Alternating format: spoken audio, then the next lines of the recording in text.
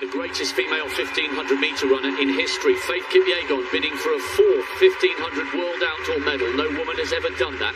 The double Olympic champion wants this title back. Laura Muir finished the Americans, a former Pan American junior champion. Then Winnie Chebet, African champion and seventh 3 years ago. Jessica Hull, the first of two Australians, twice a national champion. Titles, the final of the 1500. Now, it's a pretty decent-looking start. Gudaf Sege has got a beautifully economic-looking style, and Mashesha trying to come wide, and she's cut up Winnie Chebet. Now, Sege and Mashesha have gone to the front, with Kipyegon in third and Laura Muir in fourth. We got the answer to the first question. This is not tactical. This looks fast. Yes, then pay attention to that 400-meter mark. See what they're coming around in. Well, you don't often see gaps like this after 300 metres. Gudaf Sege taking them round. The Olympic champion is tracking her, and so too is the Olympic silver medalist. There's a gap of somewhat 10 or 12 metres, 55.1. I'll say that again, 55.1 at 400 metres. There will be some casualties if it carries on this fast. That is an extraordinary pace with which to start this race. All credit to Muir and Faith Kipyegon for going with it. Can they keep this going all the way to the end? Mashesha, perhaps sensibly, or maybe because she can't sustain this, she's allowed a metre or so to grow between herself and the leading trio. Sege from Kipyegon with Muir, and now Mashesha comes back round on the outside. What an extraordinary turn of speed, and now Faith Kipyegon picks it up.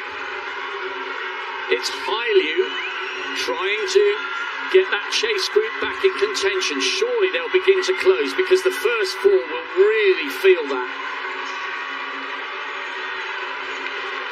2:03 at 800 metres, and the gaps are beginning to grow.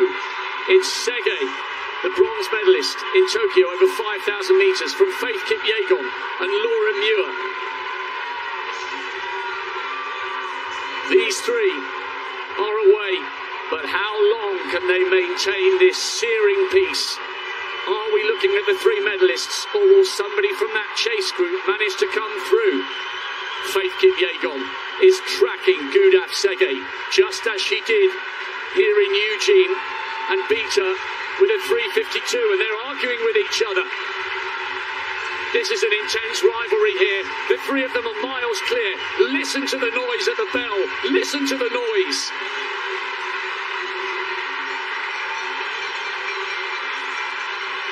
It's extraordinary here. An Ethiopian, a Kenyan and a Briton driving for the line. Keep half an eye on Freweni Hailu, who has broken clear of the chasers. Watch the clock as well. This is so fast. Kipyegon, the greatest 1500-metre runner in history, trying to pull away from Sege. Now you see the tension. Laura Muir's working. She's got to hang on, but I think they're okay for the medals. They're still miles clear of the athletes in 4th, 5th and 6th. Faith Kipyegon bidding to become the first woman to win 4 1500-metre medals. This has been utterly extraordinary. It's not far off the world record. She hasn't just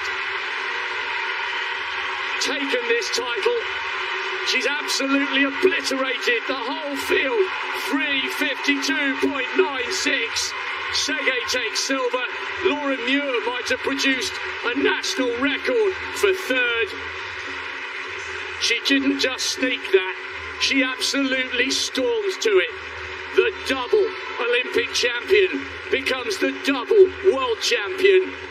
And what a way to do it. It was lightning quick from the very start. And when she moved to the front, she was so smooth and so strong and so confident. There was no beating her.